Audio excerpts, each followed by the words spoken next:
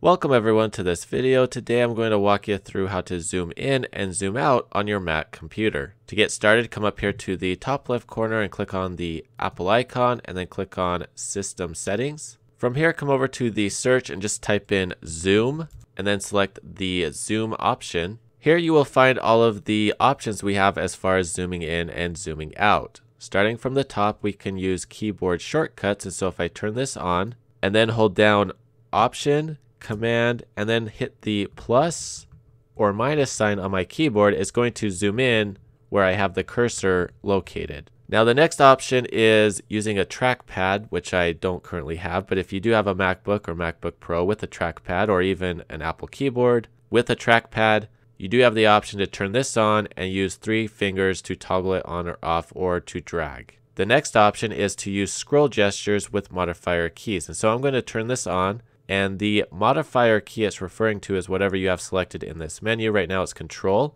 So on my keyboard, I'm going to hold down the Control button. And then you take 2 fingers either on your trackpad or your Apple mouse and then just scroll up and it's going to zoom in.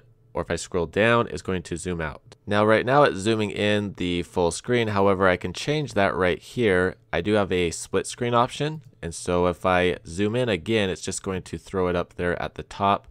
Personally, I don't like this option, but if you do, you can use that. Or if I come back here, there is a picture-in-picture option. And so again, I'm going to zoom in. It's going to throw up this little box and zoom in for me. Now, if I let go of the control key, you can see that the box remains, and I can move this around as needed.